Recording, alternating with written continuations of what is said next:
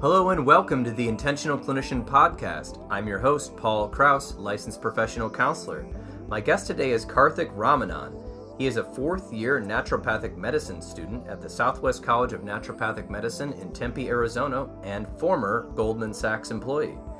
Today we're going to be talking about food addiction, emotional eating, and how to live a healthy, happy, and balanced lifestyle, among other topics. Karthik, thanks for being here. Thanks for having me. All right, so basically I always like to start off with a story. So before you tell me about yourself, tell me how we know each other. Well, as you said, I'm a student at Southwest College of Naturopathic Medicine, and I have had the good fortune of being taught by your wife, Dr. Nicole Kane. So she introduced us, and we've been good friends since. Wonderful, wonderful. Yes, she is great, and I'm glad to hear that you've had a good time working with her, and I'm glad to know you. We have only known each other for, I don't know, about 3 or 4 months, but we have been communicating a lot about podcasting, video blogging, and health topics and mental health topics. So I'm excited to have you on the show. All right, so basically, before we get into the topics of today, let's hear a little background about Karthik. Sure. Well, I grew up basically with the intention of becoming a doctor through going through my undergraduate education at Cornell University. I was a pre-med. When I got there, basically at that point in my life, as a 17-year-old kid, where I was basically I was overweight. I had been overweight since a pretty young age. My hair was thinning. I didn't really have much of a self-esteem as far as what I looked like or that kind of thing, my attractiveness, those sort of things. But I was really good at school. So I hung my hat on that. My identity was based on that. And, well, when you go to Cornell University, all of a sudden you go from being at the top of your class, that sort of thing, to being average. Right. And I didn't take very well to that. So that was my first real understanding of depression, and I got to experience that very heavily for about 5 years. So, I mean, that's a topic in and of itself. However, after that, life works out in funny ways, and I ended up, like you said, going to work for Goldman Sachs. I started when I was 21, just about to turn 22, young guy, and just worked my butt off there. But there, things changed around as far as my, the mental health side of things, just because all of a sudden I went from a place where I felt average and not really having an identity or a purpose to having a lot of purpose, because my managers were really appreciating the work that I was doing, and I derived a whole lot of meaning from that, and life was incredible from a professional standpoint. However, just like most everybody in that industry, we push ourselves really, really hard. Right. And I was working anywhere from 12, 14, sometimes 18 hours a day, 6 days a week, and just trying to do my job really well, and B, do side projects to make a name for myself and that sort of thing. Wow. So in doing so, I think I graduated college at probably 220 pounds, and I was 5'8". And then when I was basically sitting in a chair for most of my time at work, and not really working out or eating well, I ballooned up to about 250 pounds. I put that on the back burner at first because, hey, my career's going well. Right. I'm feeling, satisfied mentally. I was growing, and I think growing, we can get into this later, but I think growing is such a key to just feeling fulfilled and happy. And at that point, I was growing. However, I was starting to get this feeling of, oh my God, I got to do something about my weight. And so for, I would say, maybe a couple years into working, so probably, I think I started about 2007, was my first real, all right, I'm going to do something about my weight. Right. I went to the gym. They had a beautiful gym facility in the office. And I'm going to go, and I'm going to start losing weight. And I brought my weight down to about, from 250 to like 235, and that was a pretty good drop, but then I plateaued. and then I plateaued, and I gave up, and I went back. The next year, I tried again. This time, changing the diet up a little bit, eating a little healthier for what I thought was healthy at the time, and again, similar story. 235, 230, plateaued, came back. One time, I even down the line, I even cut out processed foods, and again, down to 230-ish, plateaued, and went back. Finally, I got to this point where I said, all right, enough is enough. I've got to do something significant about this. That was my first attempt at doing something that I thought was extreme. So I had seen advertisements for P90X, and it's like, yes, yeah, it's like something that it's infectious, that fit people do, right? And here I am as a really overweight, obese guy, and I said, okay, fine, I'm going to do it. I can do it. So I did the best I could with it for one round of it, and I felt amazing. I think I dropped my weight down to 220 at that point, but it was like I was really fit. I was much more capable athletically than maybe I had ever been after 1 to 2 rounds of that. However, my weight at one point around 215 or so plateaued, and it stayed there for like 2 months, and I got really... That was the point that... And also I had gone on some dates, things hadn't worked, and I was just really questioning, like, am I just gonna... Is this what's for me? Am I never gonna break out of this? This body that I have, this mindset that I have. And also, of course, at that point, my work was kind of, let's just say the growth that I had experienced in the first few years was slowing down. So all those factors coming together, I just started to feel a little bit resigned. Right. So then I had seen my sister at the end of 2010, around the holidays. She had come back from college to see my parents, so I went up to see her then. And then again for her spring break 3 months later at the end of March. So then I went up again to see my parents and see her. And in those 3 months, she had lost a significant amount of weight. Oh. Not only, I would guess 20 to 30 pounds.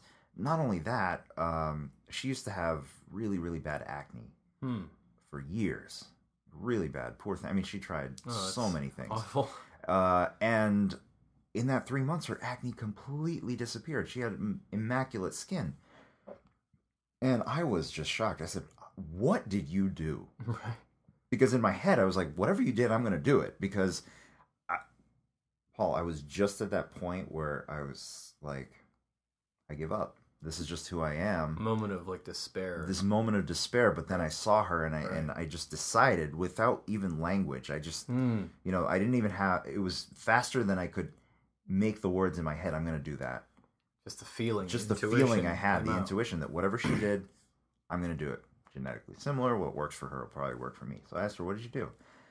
And she said, I just went on a raw food, plant-based diet. I said, what's that? I've just been eating fresh fruits, vegetables, nuts, and seeds, just as they're found in nature, uncooked, just as they're found in nature. And I said, you are crazy. What? Where do you get your protein from? Where do you get your calcium from? Where do you get your, and all this stuff? And I said, she gave me some resources. I said, okay, fine, I'm going to do it. But everything up to that point, I'd grown up as such a perfectionist. And working and going to school and working in very type A environments where you just had to be on top of your game and just a high performer, and like my self-worth was based on my performance and all these things. So whenever I did exercise or diet change in the past, I was like all in, I'm starting and I'm just 100%, like, and or nothing, or nothing, right. Eventually. But I just had, I don't know where the wisdom at that point came from, but I just said, you know what, I don't have a time limit here. I don't have a time frame. I'm just going to slowly incorporate this. It's a lot to do in one shot, so I'm just going to do it slowly. I'm going to start with, at least I'm going to have a salad for lunch. Oh, okay. So that's a doable goal. A doable goal, right. Like, something that's small and attainable. So I did that for like the first week, starting April 1st of 2011. I did that for the first week. Had a salad, and the first couple of days I was like, "Oh my god, I'm so hungry!" You know, I'm this big guy. I can't eat a little salad. You know, and but you know, I stuck it out, and eventually the salad started fulfilling, like nourishing me more. So I said, "All right, this is good." End of the first week, and I wasn't, mind you, I was not weighing myself during this time. I weighed myself before, but I didn't want it to screw with my head, so I said, "I'm just gonna." Just do it. That's something we might want to touch on later, but Definitely. How weighing yourself can actually be a false sign of how you're actually doing, because I've heard, and you're a medical student, so you might be able to know, that muscle actually weighs more than fat. And so sometimes when people work out, they're gaining weight and they're trying to lose weight, but they're, getting thrown off track because of that. So we'll discuss that maybe a little bit later. Definitely. About how maybe it's about how you feel, right, instead of trying to look at the scale for answers. Okay. Exactly. So I just want to throw that in there for our listeners. So when I didn't step on the scale during this week, and then the second week I said, "Wow, I feel really good. So I think I'm gonna eat everything raw, all my snacks, dinner, lunch, the salad for lunch." But I'm going to give myself 2 cheat meals per week. Okay. It's totally doable, right? Yeah. Because I was feeling so good, So Tuesday lunch rolled around, and I was like, all right, Tuesday and Friday are going to be my cheat meals. So Tuesday for lunch, across the street from the office in downtown Manhattan, where I used to work, there was this place called Blockheads. And they used to serve these just big-ass burritos, like just giant... like monstrosity of like a $15 burrito. And so I used to get that, a version of that, modified version of that. And I took it back to my desk and started eating as I was working and working my way through this giant burrito. It took forever. And afterward, I just like, it was as if I had eaten Indian food. It was like that. Right. It was such a food coma. It was hard to make it through the rest of the afternoon. And I went home that evening, and I don't think I even had dinner that night. And I said, "Wow, I feel like crap. I feel like utter crap after eating that." Wednesday, ate raw, felt great. Thursday, ate raw, felt great. Friday was like cheat meal number 2, so I went right back to Blockheads, ordered the same thing. Right. Right, and then Friday afternoon, I was like, "Oh my god, I'm so done. I can't do this. I can't." So after that was perfect, because then at that point I said, I just feel better when I'm eating this, real food stuff, stuff that grows out of the earth. So I'm just gonna do that next week. So the third week, I just ate all raw food, and I started noticing, my clothes are fitting different. So after 3 weeks, I said, "All right, I'm ready. I'm going to step on the scale because I'm really curious now." Right. And I stepped on the scale, and in 3 weeks, I had lost 10 pounds. And at that point, I was at the lowest weight I had ever been as an adult. Oh my goodness! What a moment! I tell you, incredible. I tell you, if and this is what I hope to achieve with all of my patients or anybody I ever speak to in an audience. That moment that I had where I looked at the scale and then I looked in the mirror and I believed for the first time in my life that I could have the body and have the life that I always wanted, that it was possible. I believed it was possible. It was so powerful, and that it's not one of those things that I've ever been able to recreate with affirmations or whatever. But that moment of belief where the door is open, the future is yours. It's yours to take. Here's the blueprint. Yes. Go for it. It's like a transcendent moment, an epiphany. Amazing. It was amazing. Right. And so what I did at that point was like, okay, you know what?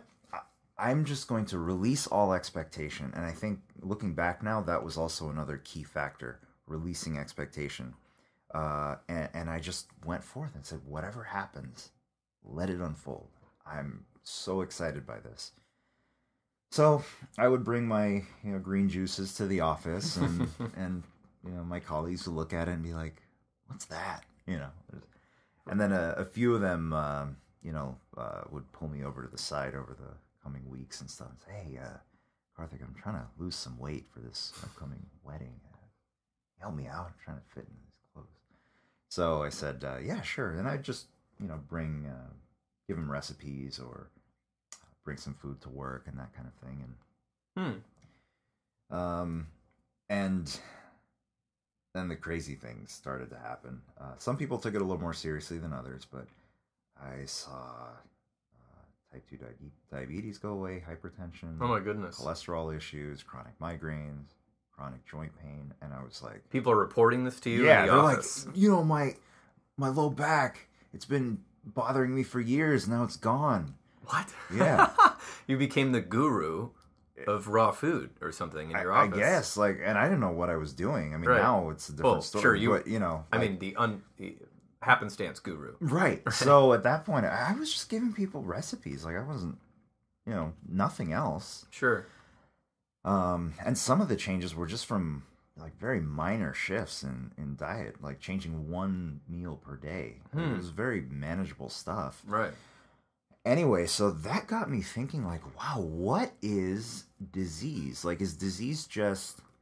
I'm talking about chronic disease, right? Mm-hmm.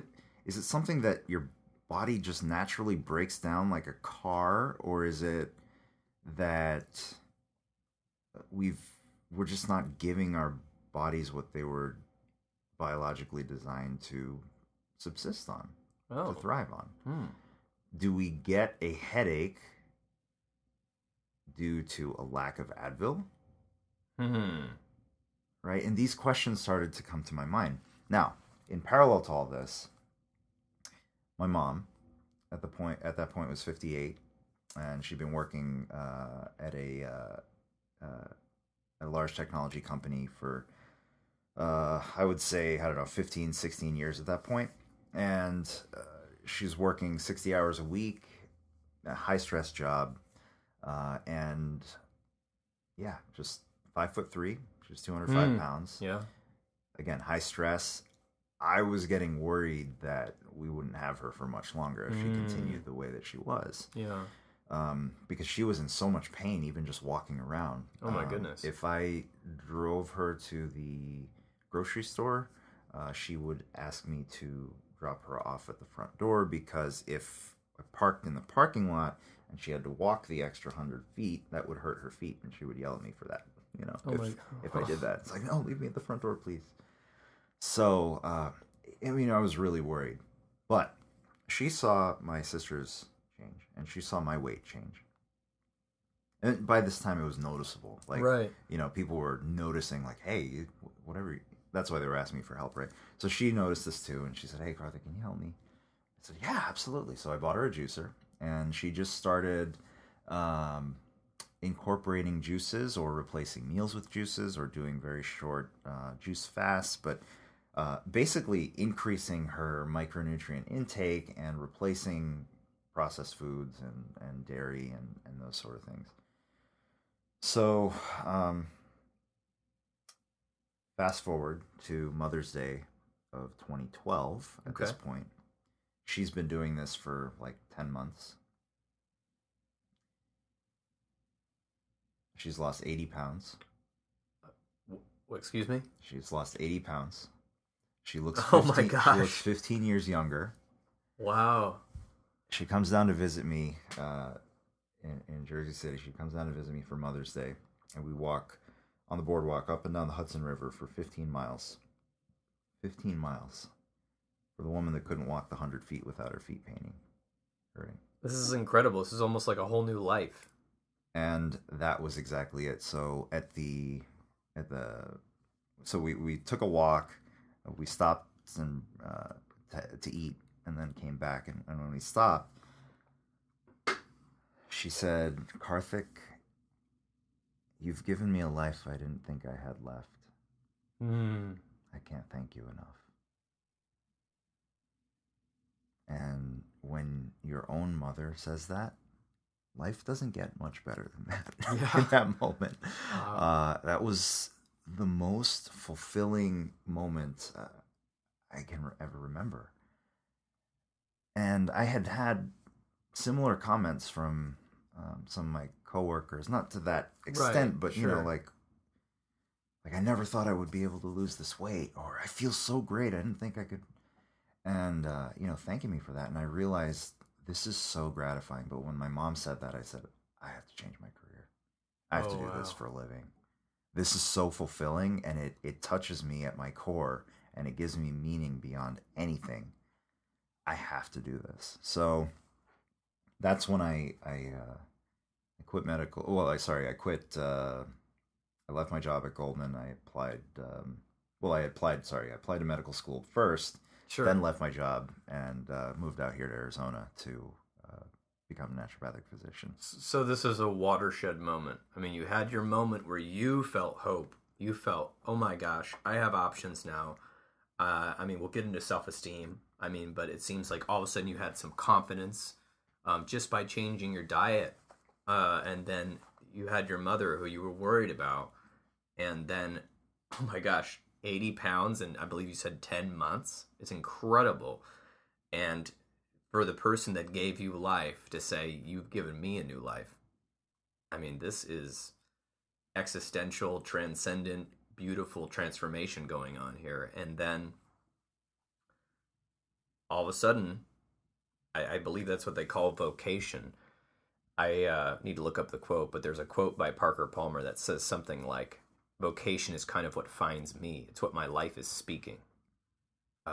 It's been speaking it all along. I just hadn't heard it until that moment. So you had a career at Goldman Sachs. Now, for those who don't know who Goldman Sachs is, Google it. One of the most successful financial firms in the United States. Pretty good career, Manhattan. What street was your office on? 200 West Street, yeah. Okay, so we weren't on Wall Street. We're close. We're close. Close yeah, enough. It's all. You could walk there. Yes, okay, you could. But anyway, in the financial district, yeah, in Manhattan, in New York, one of the most famous cities, but something wasn't right. It wasn't. Well, I'll tell you what. It's not even just. I think it wasn't just the body.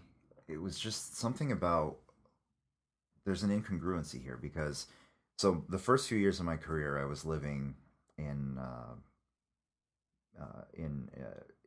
further into New Jersey to try to save a little bit of money and pay off my student loans and that kind of thing. Eventually got a promotion through the efforts that I put in and moved, closer. Got a nice apartment. I remember this moment when I was 27 years old, and I had just moved into the 30th floor of a brand new high-rise apartment complex. I was the first tenant in that apartment, and it was a little studio, 500 square feet. Sure, it was tiny, but it was gorgeous. Wall-to-wall, floor-to-ceiling window on the entire side on the 30th floor. Facing west, so facing the sunset, overlooking New Jersey, and there were no other buildings of that height near me. So I was literally on top of the world. Yeah. It was an incredible view that I had from there. And I remember after a little while, I'm there. I'm making six figures. I'm 27. I paid off my undergraduate debt. I paid off my parents' credit card debt. I've given way more to charity than I ever dreamed I could do at that point in my life. Yeah. And it's like, that looks like success, right? Sure. But I looked in the mirror and I hated the man in the mirror. Because he was overweight. This was before the weight loss, right? Right. He was overweight and just tired looking, lonely, really lonely, and just filled with shame. So people don't know this, but in that apartment, I would not leave over the weekends. Oh my! I would even to just take my trash to the disposal right across the hall, I wouldn't do it unless I had to leave the apartment. I didn't want to be seen. Mm. So I would order takeout or order delivery rather from a restaurant that was right across the street that I could see from my window just because I didn't want to leave the place. Yeah. And you know, my coworkers, I never let them into my personal life. I was filled with that kind of shame, right? And it was so the weight loss through the nutrition, yes, helped change a lot of that. But looking back, I realized that it was really the shift in mindset that preceded all of it. And you know, we can certainly get into some of that stuff too. Because I love mindset. Okay, yes. I'm not a doctor, so I don't know everything about nutrition. I'm married to a doctor, so I hear a lot about nutrition. But I love the mental health component and how you're bringing together body and mind in your story. Yes. Because I see in my mind, and I wasn't there, but in my mind I see this picture of you that you painted of staying in your apartment when, if people had interviewed you back then and you were just sort of telling your story about Goldman Sachs and making this money and living in New York, they would say, oh my gosh, you've achieved the American dream. Right. This is amazing. This is great. And it's all surface. But I hear this division, what people have called a divided life, where here I am successful at work and financially, and the surface looks good, but yet I feel dead inside. Yeah. And not only did you have that difficulty wondering, you know, what am I doing this for, but also this body shame, body image, right, loneliness, emotional, you know, downside to the whole experience. It was almost like, I don't know if you would call it a trade-off, but it was almost like you were sacrificing some of your physical health to maintain this 18-hour work day, or something like that. Does that resonate? I'm not trying to read minds, but that you've told me a little bit about that. Yeah, for sure. You know, I think we get really caught up in our society about this concept of right and wrong, mm-hmm, and good and bad and that kind of thing. Honestly, I think everybody, all those things are based on a person's perspective. What's right for me is not right for you necessarily, sure, that kind of thing. So, you know, I wouldn't go and say that I did the wrong thing by spending so much effort on my career at that point. Sure. But the truth is, it's cause and effect. So you spend that kind of effort in that kind of environment, you will get the results commensurate or that are in line with your efforts in that area. But you are, right. Yeah. I mean, if that comes at the cost of you taking effort in another area, then you will feel the negative effects of that. So it was really just a matter of reprioritizing that, okay, you know what? If I don't have my health, I have nothing. I have nothing without my health. Yes. So what is the point of any sort of success if I am not going to be able to enjoy it? And what's the point if I'm able to buy all these toys and guitars and stuff like that, anything that I want to learn, and then not have anybody to play guitar to, like it. So I had to really just reevaluate my whole life and say, hey, you know what?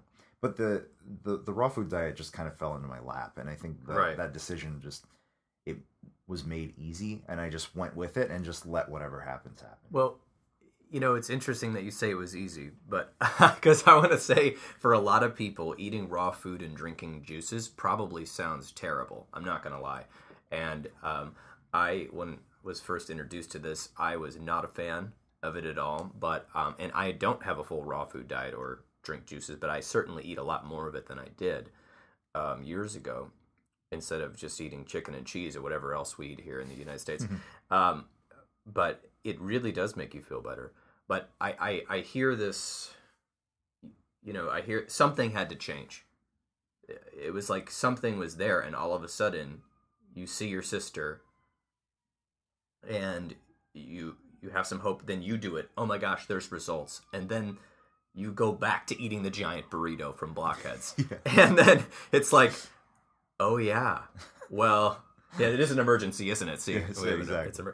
But how terrible do I feel? What am I doing? Right. So these existential questions were there. And for some people, I think in our society, I think sadly, with success, they develop the ability to compartmentalize and push aside those life questions. Because what are we here for? What am I doing with my life? What really brings me joy? Like you said, playing guitar with somebody, going out of your apartment and having fun with your friends, being able to do something physical with your body that you weren't able to do, and the joy of being alive versus the joy of financial and vocational success in that way. And so something had to shift, and then you say it was easy, but it was easy once you started doing it. But there are these opportunities that come to us if we're listening and if we're open. Yes, but a lot of times, and this is not a stereotype, but I mean, I think you don't have to hit rock bottom to listen to the opportunities. But sometimes it takes really being miserable for a while for us to find out that there are other possibilities. Now, if you're not really miserable out there, one thing you can do to listen for possibilities is really challenge yourself. Am I listening? Am I really listening to what people are telling me? And if these people are toxic in my life, am I going to find people examples of what I would want to live like? And am I really listening to them? Right. Or am I filtering it? And it sounds like what happened somewhere in there is you really listened. I don't know if that was how you were your whole life, but you were really listening, and then you put it into action. And now here you are, and you can talk more about your story, but inspiring people, getting your medical degree, trying to really fight for a bigger mission, not just for every patient, but what I'm hearing is you're putting your message on the internet, which we'll get to, and you are wanting to change help anyone change who's listening out there, about what we're putting in our body affects everything. And when you feel good in your body, it's easier to live a happy life. And then, of course, working on mindset is mindset and mental health. When you put time into it, you get results. Right. If you don't put time into it, you usually get negative results. And it's the same thing with eating. And those are somewhat lost arts in our culture, although there's, of course, a renaissance of trying to do that as well at the same time. So, well, what else is on your mind before anything else I'm missing, or you want to contribute to your story about how you came from there to now? Yeah. So, well, I told you about how really shy and full of shame that I was, right, in terms of living in a shell. Well, when I came to medical school, I had this moment actually so again, moving from New Jersey, had the movers take all my stuff. I had my bag. I was going to get on the plane that day in 2013, April, and to fly over here. And I was on the plane, and I realized, like, wow, there's nobody in Arizona knows me. Well, my sister, sure, okay, and the owner of this one restaurant. That was it. And like nobody at the college that I'm going to, the medical school, knows me. And like, wow, that's a real opportunity, because nobody's going to filter me through the lens of what I was. Because even at work, right? Though I was becoming this new person, it's still in the context of, well, we also knew where he used to be. So there's that, they were inspired by the change, or you're still viewed within the perspective of what somebody knows about you entirely. Sure. But at this new place, nobody knows me. And I had this moment on the plane where I was like, I have this opportunity. So what I did was I thought about, okay, well, what does Dr. Ramanan of the future look like? Wonderful. So instead of trying to change who I was, I said, what does the future version of me look like? This perfect version of me. Not perfect, but sure, whatever. Ideal. Like if sure. So I said, well, let's see, how would he eat? How would he exercise? What are his routines? What are his habits? What are his mindsets? How does he treat people? You know, how does he challenge himself? What are some of the things that he would have done in medical school? All of these things. And I started outlining, what is this person? What does this ideal version of myself look like? And then I did that exercise, and then I said, okay, which one of these things can I do right now? And I just started doing a lot of those actions right away, you know, when I landed and started living here. And that's when I started to really shift, mindset especially, living outside of my comfort zone. So here I was, somebody that the biggest leadership position I had ever had was president of chess club in high school. Right. You know, did nothing in college extracurricular, no sports teams, no nothing, you know. And I said, okay, you know, I'm going to come here and I'm going to join the Student Government Association. Yes. I'm going to become student government president. Student government president. 400 students, you know. That's awesome. It still blows my mind. The guy that couldn't leave his apartment is now, you know. So I started pushing myself outside of my comfort zone. I found love. I mean, everything was an incredible growth from being here. At the same time, the flip side of that is I also started straying away from some of the lifestyle habits that got me here in the first place. So at one point, I had lost 100 pounds. Yes. Right? But I, again, started to shift away from some of those habits. Look, medical school is a stressful place. Sure. So we all struggle in different ways. In my case, what I started recognizing is that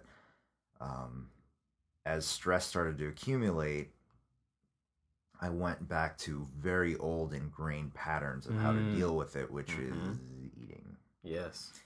And though my diet is no longer a raw food diet, but, you know, it's still a plant-based diet, but what I started consuming in moments of stress was definitely not healthful food.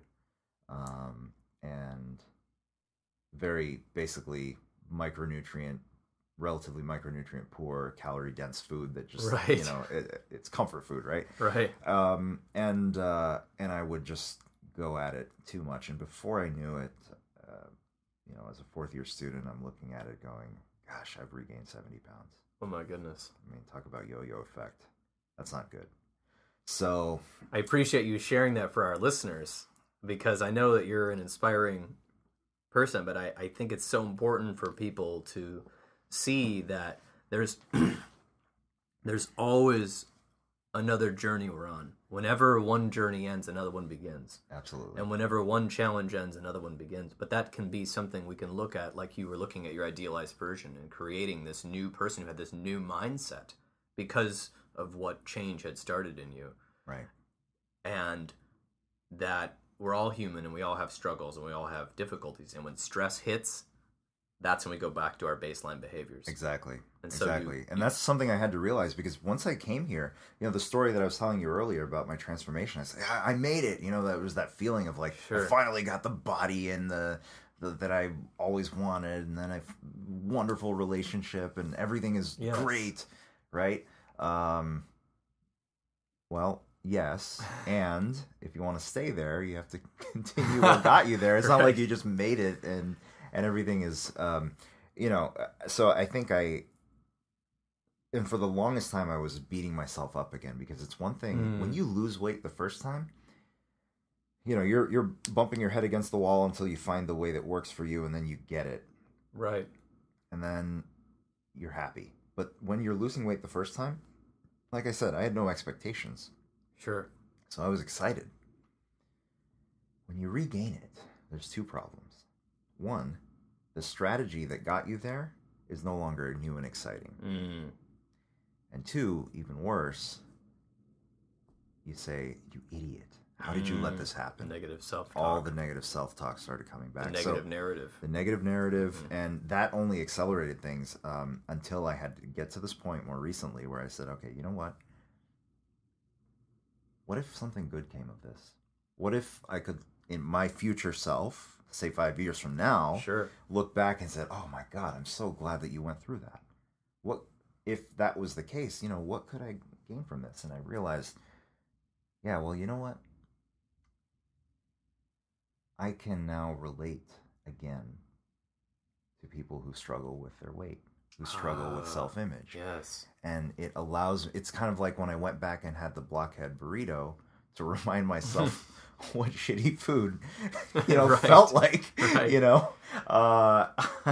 It's kind of like, I went back in time a little bit to re-experience these things, and now going through, call it whatever, phase 2 or the next stage. Look, transformation is, it's a journey. It's not like this one thing that just happens. I thought it was, but now I realize it's a journey, and it's a beautiful journey. Like, I'm through where I am right now, I'm able to reconnect with more people than I was able to when I was leaner, Karthik. So I'm happy about that. That's pretty cool, Yes. So basically, that's where I am right now. I had promised myself prior to coming to medical school that I was going to graduate healthier than I came in. So I'm making that happen. So, and we're going to talk about how you're making that happen in just a minute. I wanted to comment, though, that you said, what if I could take this sort of what I'm viewing as a negative thing? I had this mindset shift. So I've got all these friends. I've got a beautiful person I'm spending my life with. But I gained 70 pounds back. How can I turn this sort of shadow side of myself, this sort of, eating or whatever happened to me and the stress, gaining the weight, how can I turn that into something good? How can I bring my darkness, my shadow into the light again? Right. And so I think that's something that is making meaning out of difficulty. And that is such a key concept to mindset and mental health, is that when you can turn, when you've been in the darkness and you've been in the valley and you've been on that road that was just terrible, the desert, so to speak. Right. You can then empathize with other people going through difficult times, and you can see where they're at instead of just going, oh, well, sorry to hear that. Right. Giving some sort of surface pat answer. We can really go there and empathize, and you're going to be working with patients who are going to be coming to you with this. I mean, this is one of your specialties. I mean, you have several, knowledgeable person, but emotional eating, food addiction, gaining weight.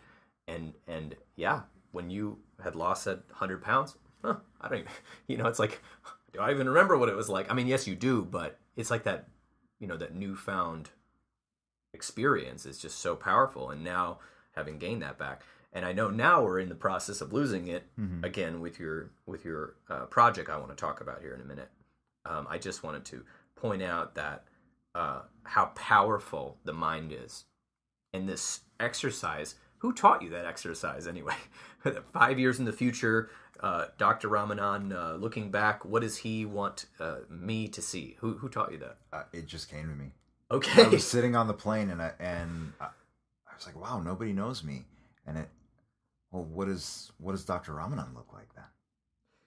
I love it. That's all it was. I love it. It just came to me, but it's been the most powerful exercise I've ever done. I love it. I hope our listeners will do something like this in their spare time. And then what I also heard you do was you didn't just get grandiose about Dr. Ramanan. Sure, you had ideal Dr. Ramanan, but you said, wait a minute. So if 5 years from now Dr. Ramanan has all these things going on, what is something I can do right now? Something practical, simple that I can start implementing. And then slowly, it looks like those habits started paying off. And you created the person you want to be. Although you can never predict the trials and the difficulties and the challenges of the journey, you can say, this is my journey, this is my narrative, and I'm taking this narrative back from the negative self-talk, the negative voices, my difficult experiences. I'm not going to let them drive my life. I'm going to drive my life. Right. So, awesome. I want to hear all about what you're doing right now. Well, what I'm doing right now is addressing the food addiction that I realized that I've been allowing myself to fall victim to, really. And it was really, a lot of it was inspired by a podcast that I listened to on a Rich Roll's podcast with this guy Andrew Taylor, who the topic of that was food addiction, and they brought up this point that it was rolling around in my head, but not in these words until they kind of said it, and they just awakened me. You know, if you're addicted to cigarettes, yeah, you can quit smoking. It's hard, but you can do it. If you're addicted to alcohol, you can stop drinking. It's hard, but you can do it. Yeah. Same for a lot of addictions. You can get, but if you're addicted to food, you can't just stop eating. Right. So, like, what do you do? Right. And so Andrew Taylor's approach was, okay, well, if I can't quit eating, then I'll just eat one food. So he ate potatoes for a year. Oh, and right. Lost over 100 pounds. Spud Fit? Yeah, Spud Fit. Yeah, lost over 100 pounds and, no longer depressed. And amazing story. So that got me thinking, well, okay, rewind a little bit. My first year in medical school, in an effort to just push my limits as far as what I thought I was capable of and reaching higher states of mental and mainly for mental clarity and spiritual clarity, I did a 108-day juice fast while I was in school, which was an unbelievably fulfilling experience. Yes. And at the same time, it was a giant commitment, right? Mm-hmm. And that was a beautiful thing. But after listening to that episode with Andrew Taylor more recently, and again, I said gained 70 pounds since in the last couple of years, and I realized, you know what, to get an extreme result, I've got to take an extreme action.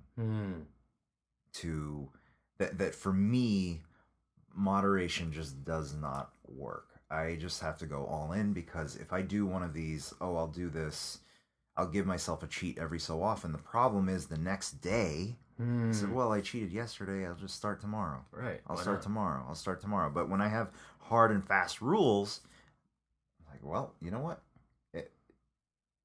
I'm just sticking to this because this is the rule. So I really started to dissect, okay, what is it about food that I'm addicted to? Well, yes, there are, different foods cause different neurochemical pathways to fire. Different foods have a different effect on your microbiome, which affects your mood and all that stuff. And all that aside, what is it specifically on a very fundamental level? And I realized it was chewing. Because even when I was back at Goldman, if I was very stressed and working on something, I had to be munching the whole time at the office. I just had to be munching on something. Right. And now I realized, okay, you know what? When I'm happy, I celebrate with food, and when I'm sad, I numb myself with food. When I'm with other people, eat out together. When I'm by myself, I eat too much, and then I continue to eat. I eat too fast. I don't chew well enough, and I eat too much, way beyond what I need to. I know I'm full. I know I'm nourished, and I still keep eating because it's easier to numb myself that way. Right. And I had to do something about it. So I said, all right, if chewing is the root of this, then I'm just not going to chew. I said, okay, I did a 108-day juice fast, but I'm not going to do that. Instead, I am just going to juice and blend all of my, basically smoothies, soups. So making smoothies and soups that are don't have chunks in them. You've blended it. Okay. Exactly. So basically chewing. Everything can be consumed without chewing. In an effort to, one of the nice byproducts of that is that inherently I'm not going to blend nachos, right? So, inherently eating more, whole foods, and then also you just naturally have a system for caloric restriction there, because I'm not going to unnecessarily go to a restaurant to eat food on the way home or pick up food on the way home, right? Unless it's one that I can, get a smoothie or a juice or something like that. So I'm not giving myself an opportunity to overeat because I have to blend it, or it has to be blended or juiced. So in any case, I said, all right, 108 days, I'm going to not chew. And along the way, I said, just like the 108-day juice fast where I blogged about it back then, right. But I'm going to take it up a level, step out of my comfort zone, and I'm going to make a daily video. So that's what I've been doing. I've been not chewing, and I've been making a daily vlog and posting it to my channel. And I've been watching it. And the name of your vlog, I suppose, video blog, is called Vicarium. So if people are interested, they can Google Vicarium, which I can't... What does that mean to you, Vicarium? Yeah, so it was actually, it goes back to that exercise that I did on the plane of the future self, the ideal future self. Basically, it's like planetarium, aquarium, a place of. Sure. And then the root word vicarious. The idea, what I did with that exercise was I designed my future self and I lived vicariously through my future self. And that is what Vicarium is all about, a place to live vicariously through your ideal self. And your ideal self also seems to be a compassionate individual who is not negatively self-talking you through this. Is Correct. This what I'm hearing? Absolutely. Because sometimes people have this other self they're talking about, and it's the judge, and it's the never good enough moving target person. So when you invented your ideal self, which you invented, it wasn't just a negative voice in your head. It was, this is a compassionate, intelligent, loving individual, and therefore, I'm not sure if this is what it was, but it allowed you to love yourself where you were at. A compassionate individual who loves, in this case, myself. A compassionate individual that can love themselves is, I think, more capable of doing great things than any perfectionistic mindset. Yes. Listen, I grew up with a perfectionistic mindset. It still lives in me. I still have to notice it and move past it, forgive myself and move past it, right? You've certainly been in environments full of perfectionism. It's almost like a macho thing to say I'm my own worst critic. You know, sure. Like, oh yeah, I'm so hard on myself, like because that's what you got to do to be great at what you do is just be hard on yourself. I punish myself. I ran the stairs. No, like that's not. It's perfectionism is just a coping mechanism for something underlying that you just haven't addressed. Some insecurity you haven't addressed. So instead of that, why not design a version of yourself that can notice when you're being hard on yourself? Because, listen, the judge, the critic, they might actually, every so often, might point out something that's legitimate. Sure. Most of the time it's probably not, at least not for me, but every so often there's... So at least to be able to say, oh, you know what, that's a good one. I wouldn't word it that way, but that's a good point. All right, I understand. You may leave now. Yes. And just when you have a slip up, to forgive yourself. I spent 2 years regaining this weight, not forgiving myself, and now finally I'm forgiving myself for it, and I'm enjoying every minute of it. So I'm going to just jump on that. How I'm reading that is, through loving yourself, you were able to love others and do this career shift and find love.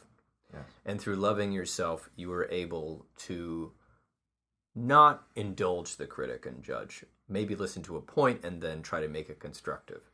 And through forgiveness of self, that is how you were able to keep going. That's how you were able to persevere on day, what is this? Day what? What are we on? Out of 100? Day 56. On day 56. And persevere through this, because I know from watching your video blog that you have had plenty of bad days where you wanted to, I don't know, eat some sort of vegan cheesecake or something, Right. Screw this. Yeah. I'm going to go, I need a burrito or whatever. Yeah. Really, it's a restrictive thing, and we're used to eating. So I can only imagine, the difficulties, especially when you're starting out. And so I think that's an important theme in for mental health is love and forgiveness, because if you actually love yourself, then you can love others. Yeah. And it's hard. It's hard to do that. I wanted to let listeners know what the name of your 108-day juice fast is. Right. Well, since it isn't just a juice fast. I'm sorry. I'm not. That's right. Blended foods. Blended foods. My bad. It is a mastication vacation. Yes. And for those of us who don't know what that word is, what is mastication? Mastication is chewing. Okay, right. So, it's a medical term. Well, it's a mastication vacation. So, we should say disclaimer. Work with a naturopathic doctor. Right. In your area. Yeah. If you are going to do one of these mastication vacations. Go ahead. I love it. Yeah, none of this is medical advice.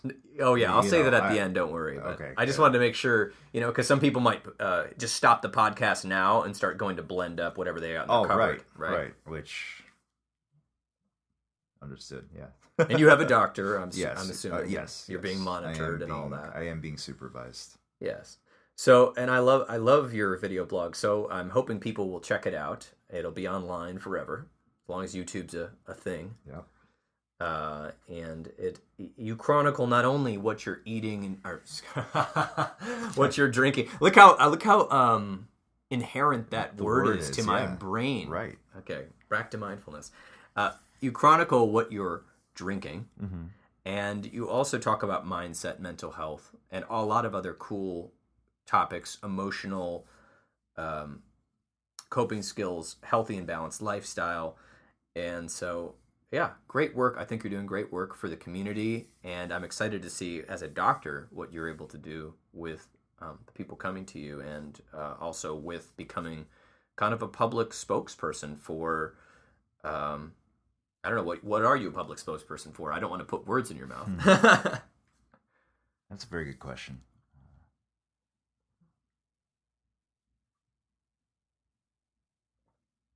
I think it's, obviously living through our ideal selves, but I really want to inspire people through imperfection. That, there are plenty of great doctors out there that provide incredible knowledge and insights on nutrition and sleep and all these other lifestyle medicine factors that play into our lives. I want to show people the daily aspect of it, that there are a lot of beautiful things and there are a lot of difficult things. And I want to be just a living example of what it looks like. It's not perfect. Right, and the beauty is in the imperfection. It's like one of our favorite books, Dr. Brene Brown's "The Gifts of Imperfection." Right? Yep. It's but it's embracing. I want to be a spokesperson, basically, for allowing people to see themselves as something greater than they are. Because I truly believe, after all that I've been through, that if I can go through this. If I can go from that guy that was filled with shame, filled with depression at one point earlier, mm-hmm. filled with self-doubt, self-loathing, that put on a face to be really successful in his career, but like you said, living a split life, mm-hmm. a divided life, but if I can go from that to just saying, okay, the past is the past. The future does not have to be a reflection of the past. I can create my life. I want to help people get there. Yes. And I believe that is just so needed in our culture, and I thank you so much for devoting your life and career to this. It is so needed in a culture where advertising and marketing tells us there's an easy answer for everything. And there's a magic pill, and there's something you can buy to make your life perfect, whether it's deodorant or food delivered to your house or some sort of consumer product or the newest phone, that all of a sudden you'll obtain enlightenment, so to speak. It's almost advertising this sort of bliss-filled life that's just in the future, just around the corner. It only costs so much money. And bringing it into having the human experience, which is so important. I mean, I'm, of course, huge into psychology and counseling, and I'm trying to demystify those subjects with this podcast and mental health. And I know you're really into the medicine. You know about all the biological systems and the functional medicine parts of the body, all these sort of things, and how the micronutrients relate, which I have no idea about. But we have that science and that knowledge. But what's important to people is the human experience. Right. How does this translate? How does this give me meaning? How does this give me hope? And I think that you're working on giving people hope. And if you can go through this, so can they. Exactly. And you can transform, so can they. Absolutely. So, question. Did we cover emotional eating, or do we need to hit more on that topic? No, I think we covered it. I'll just say that it's definitely a topic that we could have an entire episode on. Sure, maybe. It's definitely, it's one of those things. But and I do think it's something that a lot of us experience, even if it's at a much lower level. But what I really want to convey is that there are ways to overcome it. Yes. It's not something that you have to just actually. I'll share one quick story. Sure, so the other day, just a couple days ago, I realized, that, food is. I said this to myself that, well, you know what? I just have to become comfortable with the fact that food is always going to be a struggle for me. And I caught myself right there. Why do I have to use the words food is a struggle? Yes. It's a continuous struggle. Why do I have to use those words, continuous struggle? Like, if we're driving down the road, it's a straight road. What do you do with it? Does this car just go straight? No, you're always making the little adjustments to the steering wheel, right? Yes. So do we call driving down a straight road a continuous struggle because you have to keep adjusting the steering wheel? Yes. No, right? So why do we use that language? What if I just said food is going to be, my relationship with food is going to be a continuous adjustment? Now all of a sudden it's not so negative. Like, the language that we use is so powerful in every aspect of our psychology, right? I mean, you know this even better than I do, but our memories exist because of language, because we think back on the past and we can put a time and a place and it has words associated with it. That's how we remember it. So language is incredibly powerful. So one way that I've found, literally in the last few days, of finding, redefining my relationship with food and emotional eating has been, how can I structure my language and then keep firing that new pattern of language so that it goes from something that is difficult or a struggle, and if I turn it into opportunity. On one hand, it might sound a little cheesy, but if you do it a few times, then you start realizing, wow, this is a completely different thing. So, like last night, we had a dinner party. A bunch of our friends came over. We had a wonderful feast, potluck kind of thing, and of course, I'm in the middle of this mastication vacation, right? So, like, all this food that I couldn't, eat. So what did I do? Brought the Vitamix. There you go. I actually took a little bit of everything, and that'll be my video today, but put it all in the Vitamix and blended it and just it was like a pudding with this Mexican food pudding. It was delicious, but nonetheless, like, that would have been a moment that in the past I would have felt isolated, alone. Everybody else is able to enjoy, but not me. Totally shifted that to a, hey, this is going to be fun. Try this out. And for, a moment of time there, it was this, oh my God, Karthik's going to blend all that? Is that going to blend? And you're the center of attention. It was actually pretty fun. So it's all the perspective. it's all the language that we use around the food and the eating. I have so much to say about this right now because I love that you took the risk of, people making fun of you for bringing a blender to a party. Instead of just bringing some juice that you had bottled over to the party and secretly drinking it in the kitchen, you went full on. I mean, if anyone has a blender at home, they're loud. Yeah. And you were yourself. You fully embraced yourself. And then what happened? People are always going to remember that party. Remember the time Karthik brought a blender to our party and threw beans in it? Right. With some salad and juice? How weird was that? Yeah. But that's what makes life beautiful, is when we are ourselves. When I mean by that is, I don't mean that we're the calloused self and the wounded self. Of course, that's part of life, and that's part of the beautiful and dark side of life. But when we're really embracing what we really want to do, but then we have these filters saying, don't do that, don't say that, don't be honest, don't be authentic, do something to don't draw attention to yourself, or draw attention to yourself in a bad way. Yeah, right. Yeah, do something to draw attention in a negative way. So I love that, and I feel like that's true to your journey. And I also heard you saying something about our language being so important, and I believe that because there's this saying,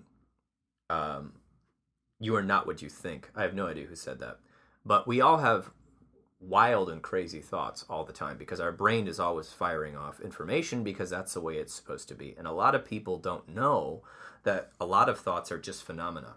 Right. And I mean, if you've ever been on a bridge, we have a range of emotions and thoughts while on a bridge. If we're high above and we're walking on this bridge, such as, oh my gosh, I hope this bridge holds, to, oh, what a beautiful view, to, what if I jumped off this bridge? Or what if I pushed somebody? Or what if I threw my thing over? And then, of course, back to, why am I thinking that? That's insane. Let's go back to this beautiful view and take some pictures. Oh, I'm scared of heights. I mean, all these sort of, this dialogue is going on in back while somebody's asking you about your vacation or what you're going to do, and you're trying to pretend to have this surface conversation about the weather, and, oh, the weather's going to be great today on the bridge, and, oh, this bridge was made in 1941, and blah, blah, blah. And we're talking about all these surface things, but meanwhile, we're having this, dialogue that our mind does automatically. Everyone's mind does some type of automatic dialogue.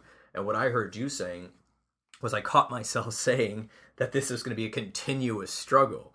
And that was my automatic. So what I heard you do is pause. Mm-hmm.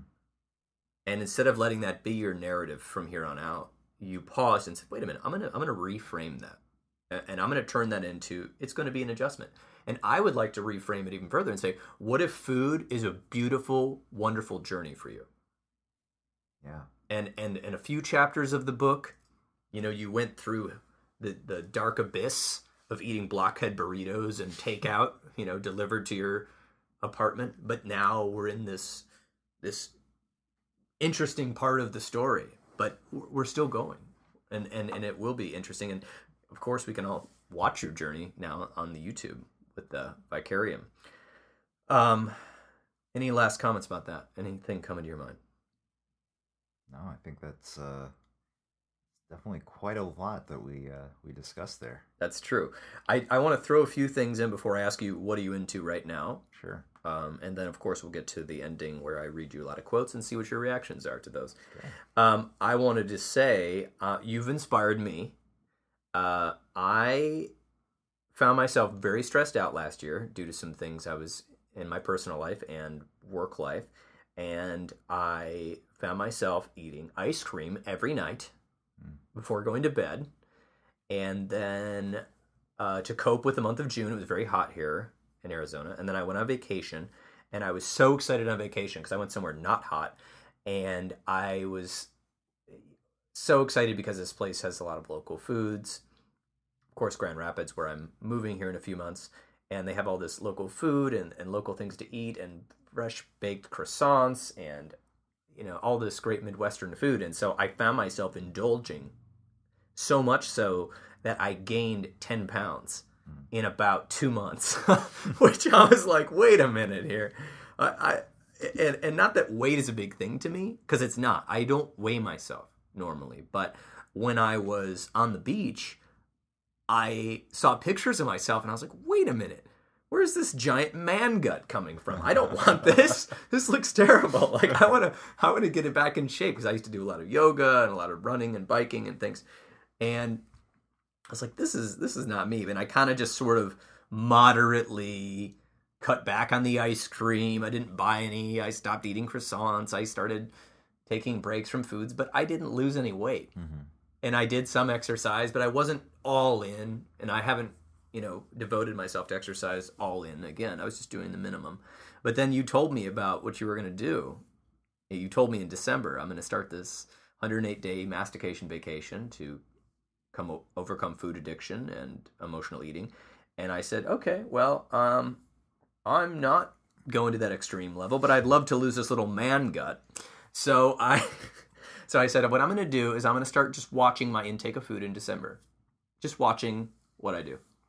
And I started watching myself and listening and seeing my habits. And then, so I said, okay, what I'm going to do in January? I'm going to make this easy. I'm doing no dairy January. So I did no dairy, no eggs for the whole month of January. And it went well. I don't think I was 100%. I think I was probably a 90%, so I got an A-, but hey, it helped. I started feeling better.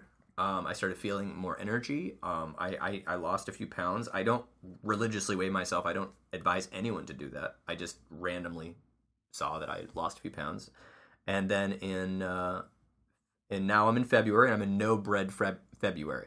No bread February, and doing pretty well. Had a slip up with a vegan brownie the other day. But other than that, I have had no bread, no processed crackers, no tortillas, no pancakes, nothing. No croissants, awesome. No bagels, and I feel wonderful. So in March, I don't know yet. I'm thinking about no meat March. We'll find out what if I decide to keep going with this. But you've inspired me, so I appreciate that, and I'm feeling better, and I feel like I can go to the beach now and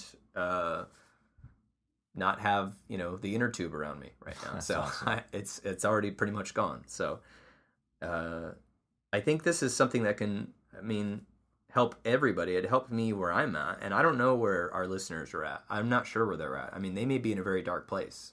I'm not sure, and we're having positive attitude and smiling right now, but I know for a long time it was very difficult, and I saw, even with my own eating, that I could have just continued telling myself, oh, well, I need this ice cream. Oh, well, I need this. I need this. I need this. It's available. I'm on vacation. Da-da-da. All these sort of rationalizations. I could have continued with that story. And then I said, well, wait a minute. What if I don't need this? What if I just need enough to be nourished? And I don't count calories. I don't count anything. I'm going with my intuition based on a small guideline. Right. Don't eat this month. That's it. Change nothing else in my diet. And so everyone's got their own way of doing it. So if you do it, I would say get a naturopathic doctor or some sort of nutrition expert to help you out. And I think it helps with self-esteem, because I'm feeling better about myself. And I think also when you're in that bad habit, there's a mindset of, well, I've already gained this much weight. What the heck is this cookie gonna matter? Oh, yeah. So I feel like when we're already feeling bad about ourselves, it's a downward spiral. Mm-hmm. And it takes a while to get results where you actually start feeling good about yourself. Right. Whether it's mindset or eating. Yeah. Because I think for a while, I did not look any different. I think for basically the whole month of January, I only noticed a little bit of change in the last 5 days, was where I noticed I had lost some weight and didn't have this bigger gut. So, okay. Comments before we get to the I think quote round. That's awesome, the progress that you made. Thank you. I'm glad that I was able to inspire you to do that. And I was really, what you said there toward the end about, when we're in kind of that negative state where, oh, what's another cookie? I totally know what that feels like. That's like when I hit 200 pounds again, when I came back up and hit 200 pounds, I was like, oh my gosh, this is terrible. This is the worst. I can't do this again. got to go down. And then when I wasn't doing anything about it, then I let it myself go up to 215 without, what does it matter? I'm already beyond 200 pounds. Right. Right. And I also, what you said about, it's hard to turn that around and see the results.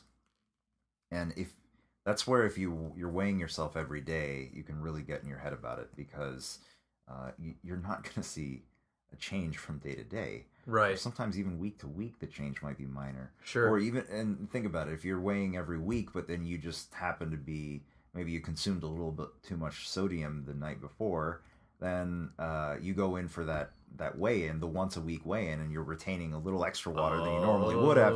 I mean, there's so many things come into play. So many factors. So instead of, look, I'm a scientist. I actually am recording my weight on a daily basis with this vlog. I'm just not looking. I'm letting the Fitbit scale. Oh, that's right. The Fitbit. Yeah, the Fitbit scale's recording it. I'm not looking at it. I'm not looking at it, but it's recording it. So after this is done, I'll go back, because I'm just curious. But instead of focusing on the weight as the outcome, when you're making that turnaround, if you focus your success and feeling good about yourself on your effort. So for me, when I started this, I said, all right, I'm not going to focus on my weight for this mastication vacation. It's not about weight loss. This is about redefining my relationship with food, overcoming food addiction. So day one, okay, did I not chew today? Success. Did I make a vlog today? Success. I feel good. So That's effort. Effort. It's all in the effort. Not about the result, about because the when effort. You put in the effort, you feel the growth. And as long as you feel like you're growing, you don't need that ice cream. It's when you feel stuck that you want that ice cream. Oh my gosh. I love it. That is fantastic. When you are growing, then you have the meaning, and you have the hope, and you have the drive to continue, even if it's hard. Did I chew today? No. Did I make the vlog today? Yes. Those are the two factors I'm grading. That's my effort. I've got these rules. Here I go.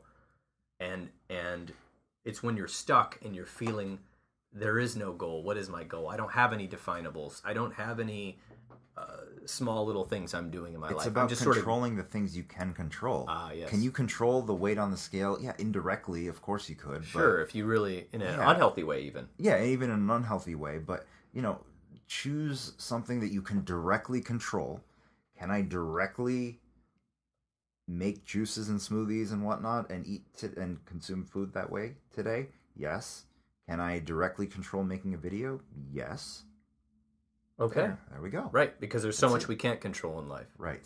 We've got to be open to. That's right. I love it. Very practical, very down-to-earth advice, so we're all about that here on this podcast.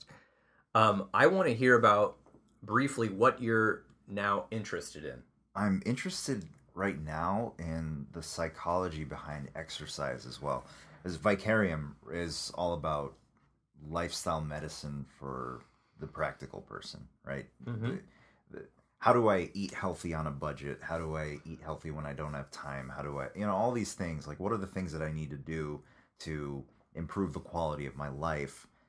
And that's lifestyle medicine. I'm interested in the exercise component of it because I've just never stuck to it for a very long time. At a stretch, I said I did P90X. That was awesome. I did another program, DDP Yoga, for a few months. That was amazing. And again, when I get on a roll, I can do it in extremes. It's like all or nothing. And for the longest time, I just couldn't figure out why that was. And I just, the other day, realized, that I think it actually relates to something that happened when I was 7. And really? It's just been living in me the whole time. Basically, if I can go into that story real quick. Feel free. So, when I was 7, living in Colorado, I was in basically a track club and track and field thing, and there was this race. I was really excited for it because my parents were there, they were watching, friends were there. We're all doing this race. We start running this race, and as it was, I was a little pudgier kid. Unfortunately, by today's standards, that wouldn't be pudgy, but at least back then it was. Right. And I started falling behind. the others.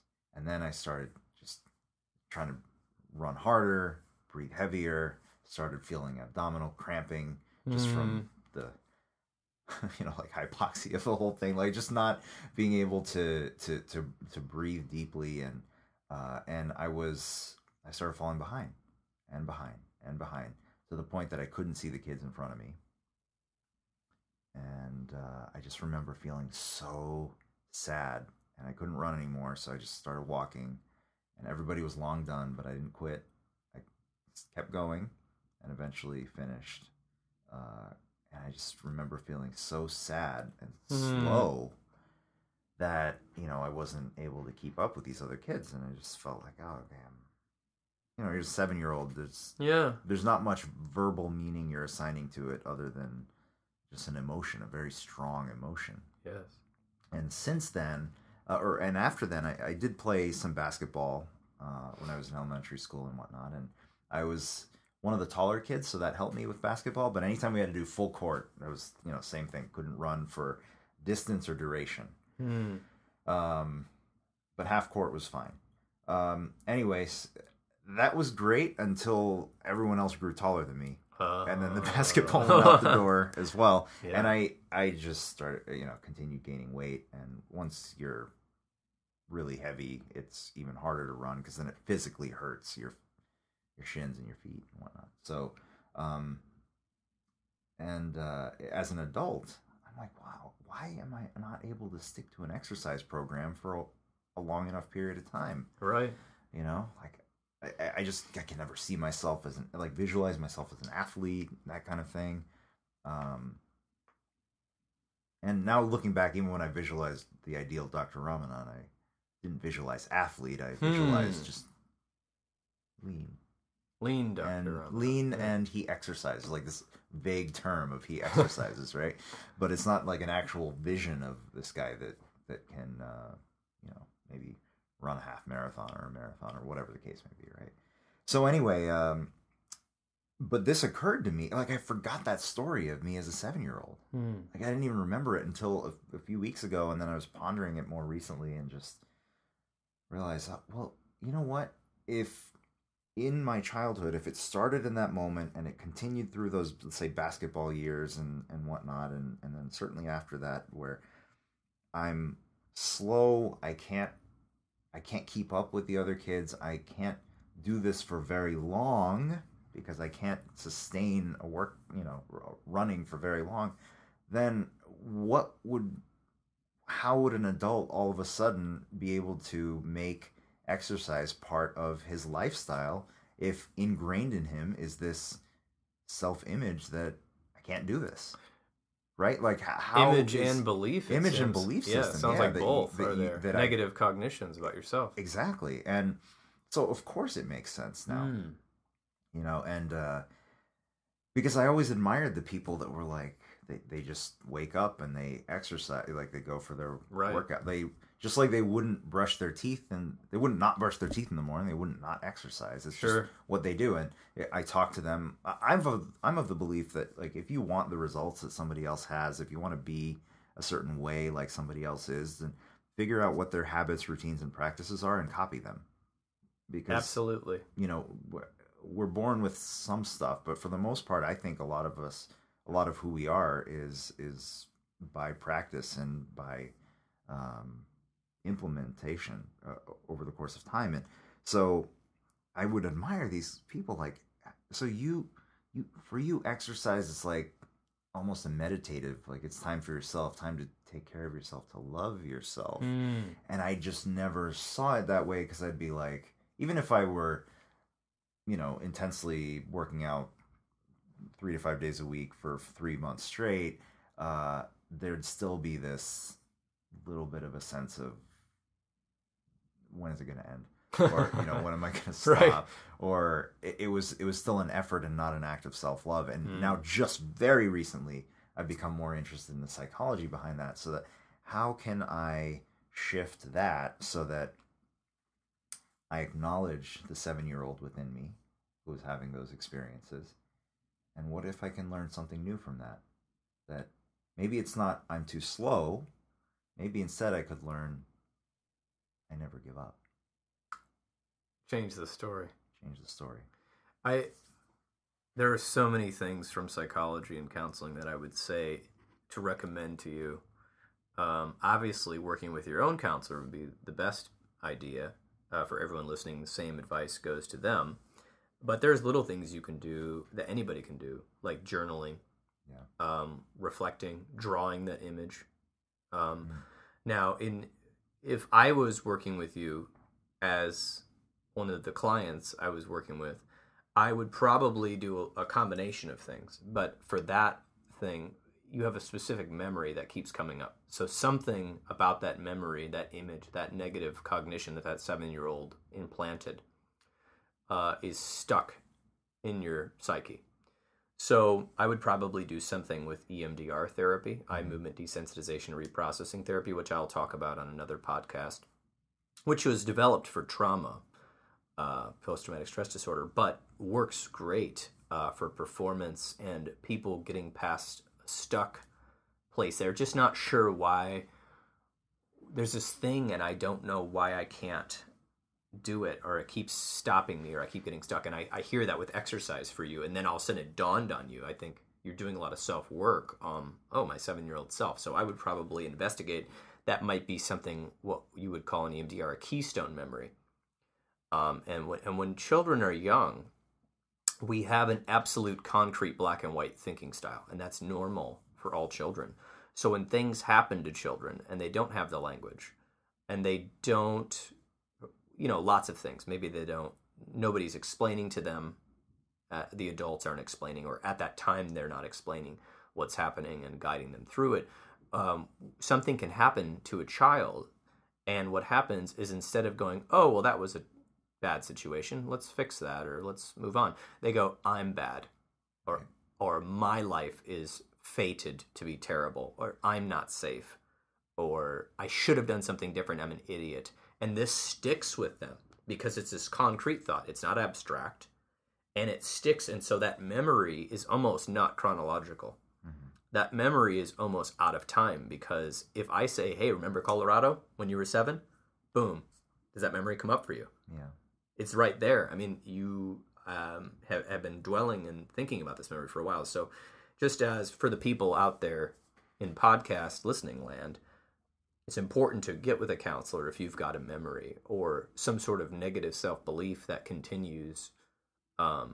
And I know, Karthik, because I've known you, I know you're going to pursue this. And there's so many ways. That's just one way. I mean, that's just EMDR. There's plenty of other types of therapy. There's plenty of self-things you can do, self-work you can do on yourself to overcome that difficult memory / story / negative cognition about self that seems to be somehow affecting you in this weird unconscious way. Because it's like, I know you want to exercise. You did P90X. I can't handle that. I mean, come on, that's a warrior type thing to do. But then it's like, oh, when is it done? Mm-hmm. And then, like, I see Dr. Ramanan in the future, but it's this vague thing about exercising. It's not definable. Mm-hmm. It's almost cloudy. It's like something is clouding your experience. So, thoughts? Yeah, I think that's definitely something I will pursue. It's it makes so much sense, and actually that aspect about Dr. Ramanan and his exercise being a cloudy thing, I didn't even realize that part until right now. Oh, really? Speaking, yeah, it was like, yeah, you know what? I outlined so much, but no, he exercises. That was it. Yeah, that was it. Sort of vaguely. Know? Yeah, it's like, oh yeah, he did. He does his finger exercise. Right. So, in any case, but look, I think my passion in sharing all of this is again just because I just want people to see that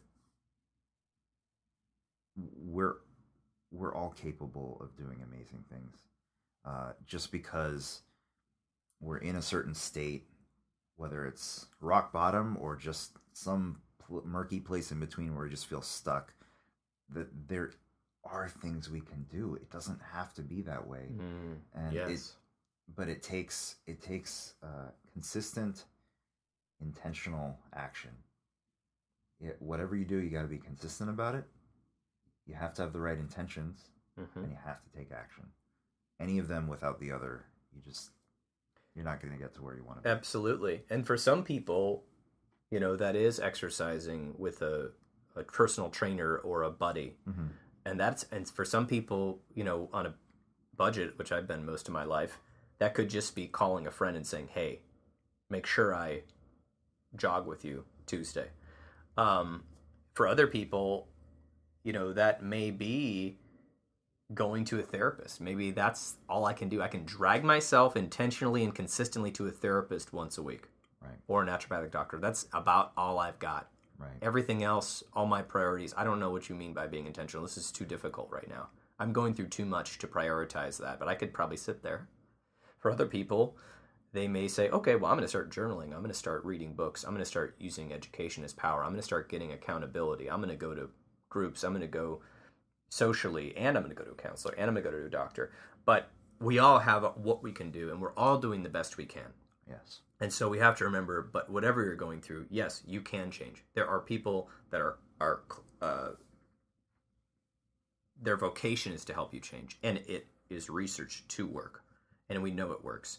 And just if you look at human history, a lot of people, for thousands of years, there was a story circle in many different cultures, and people transformed through story, and they held on to these stories, and they told the stories, right. In so many different cultures. And so getting with the elders who usually told the stories, like in the Irish culture, they had the storytellers, and so many other cultures. That's just one example that comes to mind. You would come listen to the elders, and they would tell stories of transformation, and even fables and sort of tales like that can help us. Yeah, and stories are so powerful, and it, I shared my story today.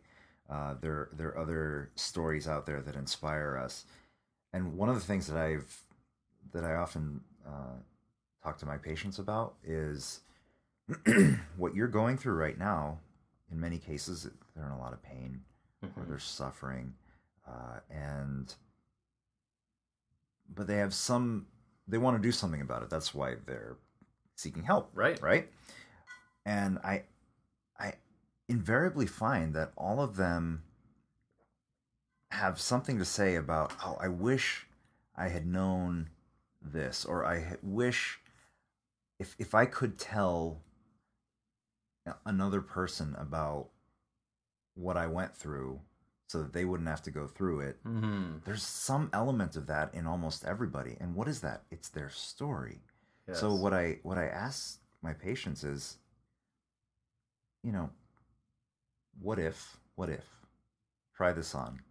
Just like a coat. You can try it on. If you don't like it, discard it, right? What if what you're going through right now is allowing you to write a story that will help a lot of other people later?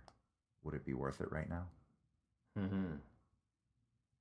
Yes. And looking back at my past self for all the suffering that I've been through, absolutely worth it. Absolutely worth it. That is very powerful, Karthik. I appreciate you sharing that.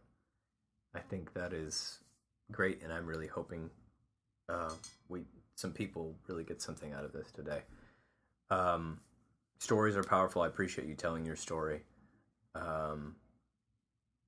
So, yeah, I don't have any more comments on that. I agree 100%. I think that was beautiful. I am now going to put you on the hot seat, though. All right, so we're going to totally shift from that segment.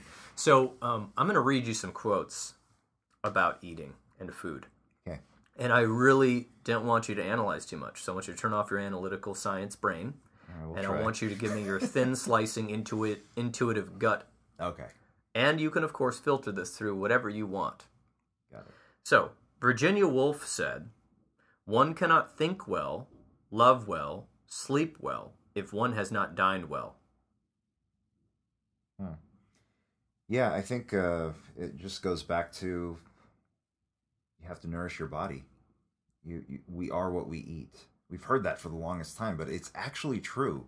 Like if you eat crappy food, your cell membranes are built, among other things, are built on the crappy food that you've been eating. So, right. like if if we've been designed to consume certain foods to become who we are, and we stop doing that, we're physically an inferior version of ourselves.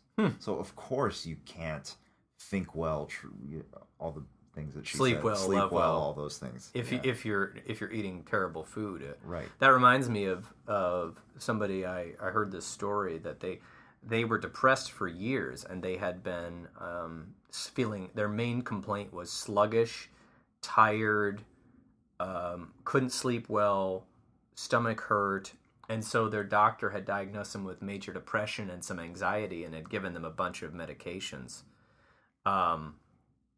And they'd been on for years, and they just kept going up in dose, and nothing was working, and they were just so tired they couldn't even leave the house. And then somebody asked them, well, what are you eating? Mm-hmm. And they said, well, fast food and junk food. Yeah. And they said, well, what if you try changing your diet? And they were like, I don't know. And they did, and eventually they found that most of their depression was because somehow related to what they were eating. Yeah. Because when they changed their diet due to the health, I think they were working with some nutritionist professional and Weight Watchers or something like that. They totally, like, somewhere, like, I don't know, you can't really give numbers, but let's just say 50 to 70% of their depression was gone. And they were able to figure out what they were actually depressed about. And they found out that they were lethargic and tired and feeling like junk because they were eating junk. Right. And that's literally what they said to me. Well, in naturopathic medicine, we talk about removing the obstacles to cure. Mm-hmm. For a lot of us, what we put in our mouths is an obstacle to cure. So I totally get that. And I've experienced some of that myself, too. So that actually was funny, because the next quote I was going to say was, "Tell me what you eat and I will tell you who you are," by somebody I named Savarin. But anyway, we'll skip that comment, because I feel like that's almost the same thing we just said. So here's Hippocrates said this: "Let food be thy medicine shall be thy food." Comments? Oh yeah, we recite that one quite a bit as naturopathic physicians. It's so true. It's so true. Honestly, I've worked with patients that have been very diabetic, type 2 diabetic, and they did not want to go down the path of metformin and whatnot. So we said, okay, let's implement a nutrient-dense, plant-rich diet. Doesn't necessarily mean a vegan diet. Sure. It means a nutrient-dense, means lots of vegetables and fruits and nuts, seeds, beans, that kind of thing. Right. Not just meat and cheese, right? And bread, exactly. Okay. Yes. And potatoes. No refined carbohydrates and junk food. And so wait, no stuff. Ramen? No, definitely. Okay. So we, and patients that had been on that we put on that type of diet style and reversed diabetes. So that is food being medicine. Wow. If there's, like, the diabetes is a result of not eating that way. The type 2 diabetes. The type 2 literally diabetes comes from eating this sort of food and gaining this sort of weight, and it causes some sort of metabolic change, or what happens? Yeah, basically, I mean, it's type 2 diabetes is insulin resistant, so there's blood sugar that the sugar can't get into the cells. Oh. There are various ways of trying to fix that. Sure. But fundamentally, the patients that I've been able to see through my attending physicians at SCNM, we've taken the approach of let's just go right back to the basics. Oh yeah. Of the food, and if that doesn't work, then we have other options. Sure, too. Absolutely. But let's start there. Start with the basics. Let's start with the basics, and the food be thy medicine. Oh, I love it. Okay, so here we go. This one's a little complicated. The spirit cannot endure the body when overfed, but if underfed, the body cannot endure the spirit. That was St. Francis de Sales. So the spirit cannot endure the body when overfed. Let's go there first. The spirit cannot endure what the body's going through when overfed. Yeah, well, that I can relate to. Right? Yeah, when you're in that state of gluttony, your spirit is just depressed. Mm-hmm. I'm not talking about, mentally depressed. I'm just talking about you just The vitality of yourself. Right. Your purpose, your meaning, your just nothing. It's just not there, or it's diminished. It's like, imagine that food coma state, but you're in like a little bit less than a food coma state all the time. And actually, it's never been more clear to me the power of the body to suppress the spirit in that way with too much food, until I've done fasting, either juice fasting or even more so water fasting, where the body is purely in a state of purging, and that is when the spirit, at least my spirit, has been even more elevated. And just read anybody's experience on true water fasting. Again, medically supervised. Sure, but disclaimer. Yeah, but nonetheless, like in that state, the spirit is just so alive. My mind and spirit have never been cleaner and more powerful than when I'm in those states of fasting. Wow. Yeah. So you're getting a lot of mental clarity and sort of purpose and sort of that, that larger part of our humanity, which is our soul or spirit. Right. What was the second part of that quote? The second part was, if underfed, so we have some people that go to extreme measures to not eat in a negative way. Right. The body cannot endure the spirit. The body can't endure the spirit. If I'm thinking underfed in the form of starvation, I can't really relate to that. Sure. Right? Because I haven't been there. Sure.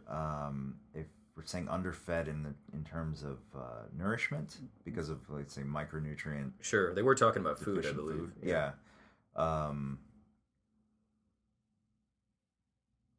Well, you know what? I think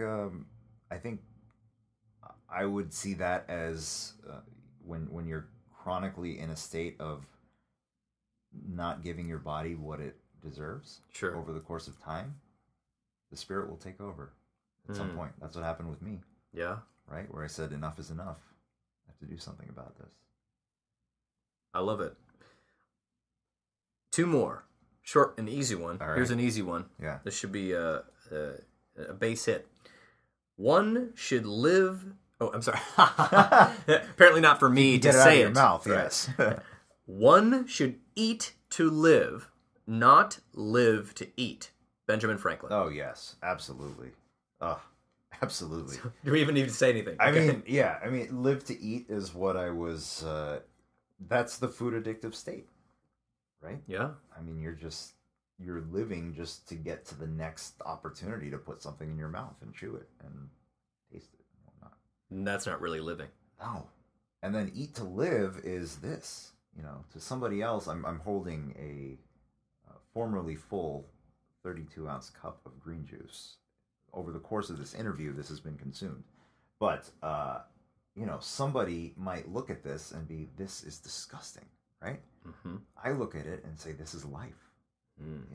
This, to me, is like drinking all the vitality that's in all of these vegetables that went into this juice.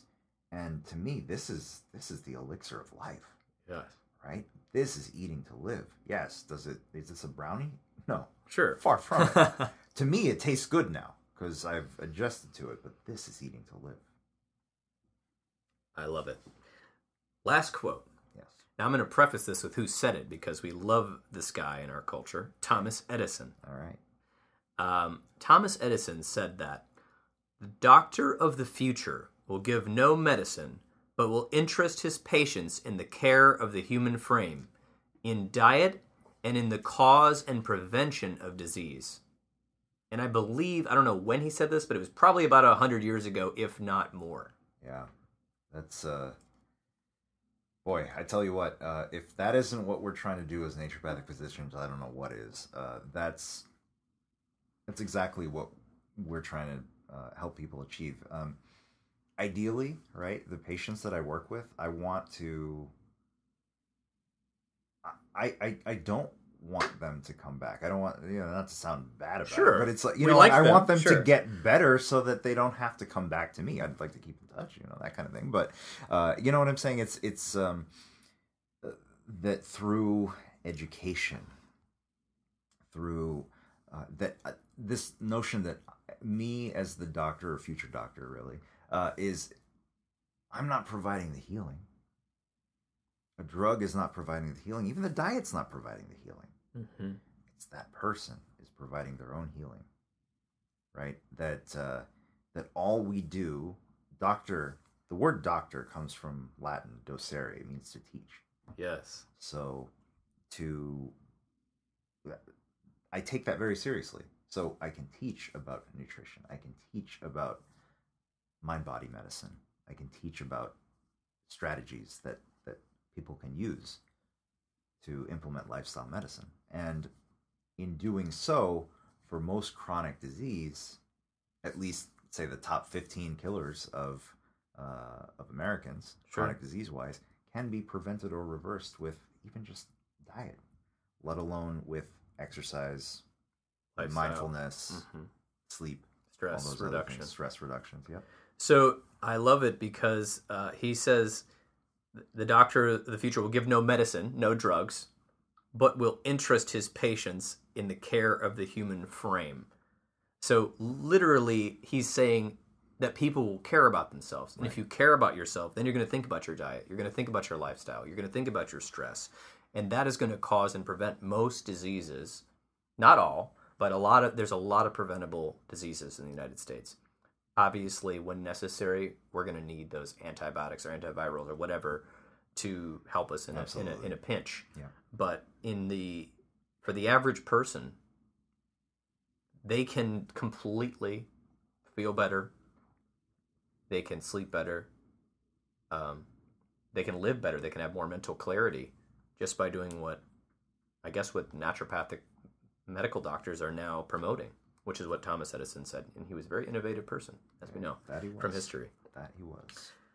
So I'm excited about this. Naturopathic medicine, just for people that don't know, people go to a 4-year medical school that's accredited. There's a number of them. I believe you guys are licensed now in 22 states. I believe that's number 22. 22 states now in the United States, and there are, I've heard, legislation pending in about 8 states to make sure that people can get alternative or adjunctive healthcare and a lot of primary care type situations and some specializations. But you guys don't really do surgery or broken limbs. It's a lot of other things, but mental health, physical health, thyroids, stomach problems. The list goes on. Look it up if you're interested. Naturopathic medicine, that from accredited medical school. You learn all the modalities a MD or DO learns, plus alternative modalities. Correct. And, combining science with sort of ancient practice, getting back to basics.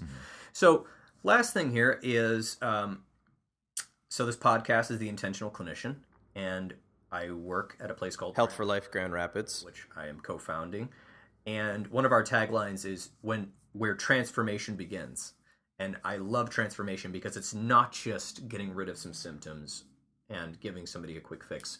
It's completely changing form so that you almost don't recognize yourself in the future. Yes. So, but everyone's got their own take on that. So, Karthik, what does transformation mean to you? Transformation means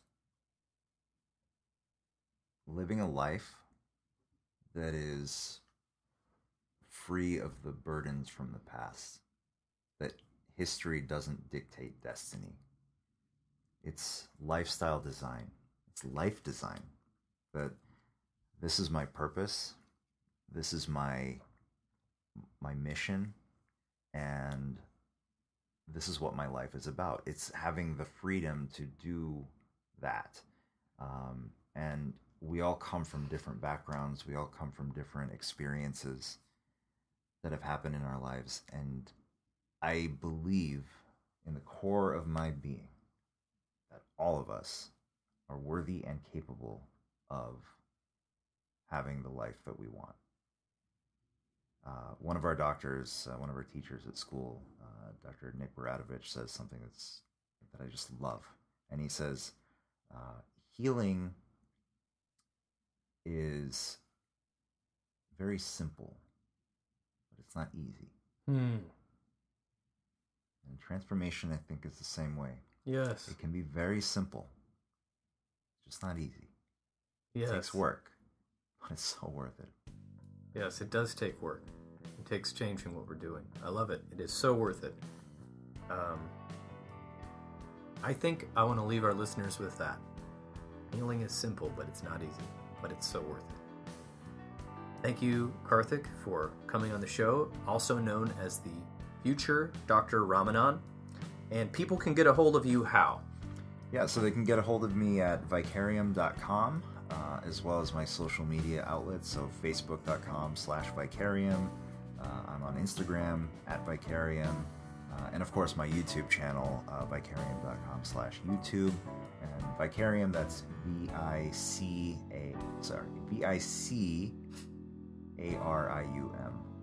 Okay, awesome.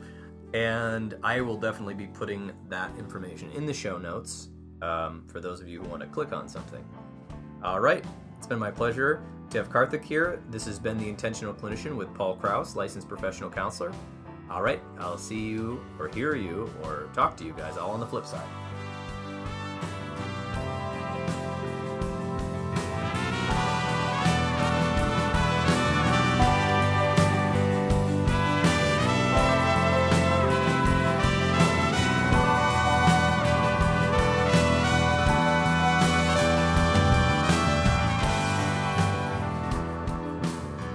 So I just wanted to take a minute to thank everyone who listened to the podcast today. I appreciate your support. If you have any comments, you can leave them on this blog post, or you can email me, and you can get a hold of me at healthforlifegr.com or paulkrausecounseling.com. And if you're in need of a counselor and you're not in Grand Rapids or Michigan, you can go to psychologytoday.com and check out counselors that way, or just use the internet, make sure they are licensed. And I really appreciate your support. If you're in need of a counseling supervisor, I also do that. You can go to counselingsupervisorgr.com. You can also give me a call at 616-200-4433 with any questions. And just to let you know, in the next few weeks, there will be more shows coming. I've got several interviews logged and also some great content where I'm talking solo about the research of counseling and other topics related to mental health and psychology. All right, until next time, this has been Paul Krause, licensed professional counselor, and this is The Intentional Clinician.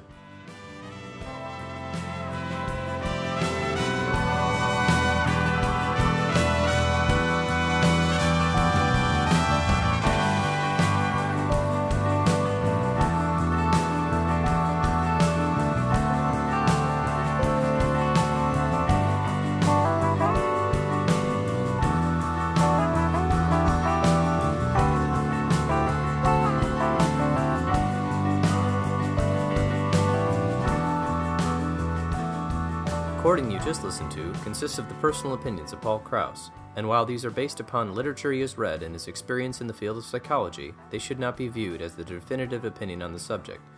Listening to this podcast is not a substitute for treatment or any other advice or consulting. If you are in need of counseling or consulting or advice, don't hesitate to make an appointment with one of the local counselors in your area. If you're in the Grand Rapids area or in Michigan, you can make an appointment with Paul or one of his associates by emailing or calling the office. The information for this is on healthforlifegr.com or paulkrausecounseling.com. If you are in need of a counseling supervisor, you can go to counselingsupervisorgr.com. If you are in crisis, please call 911 or the National Suicide Prevention Line, 1-800-273-8255. All right, have a great day.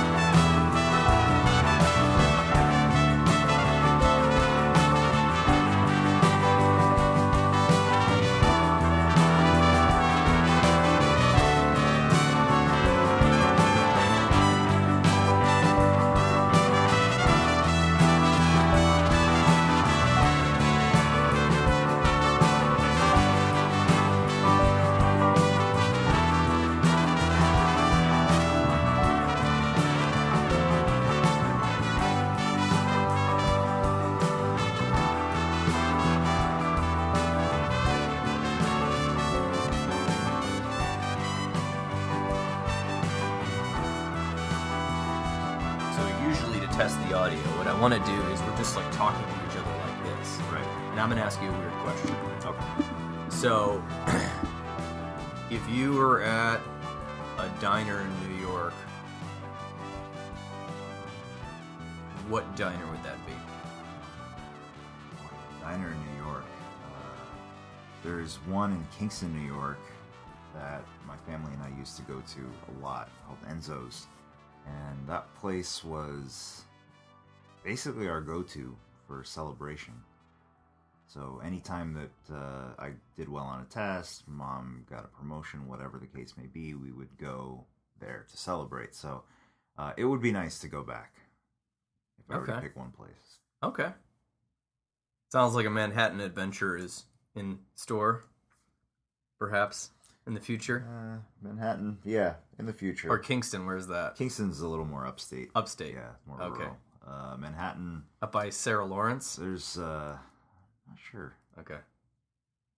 Yeah, Manhattan, there's plenty of places I want to go there in terms of vegan restaurants and whatnot. Oh, right. There's some in the East. There's one in the East Village I like. Yeah. I can't remember what it's called, but it's been open since the 70s. Well, my previous favorite one closed down. Pure Food and Wine. Wasn't that? It was a scandal. So. A scandal? Unfortunately. Isn't that how most things close? Yeah, pretty much. Yeah. Okay, so let's see what happened.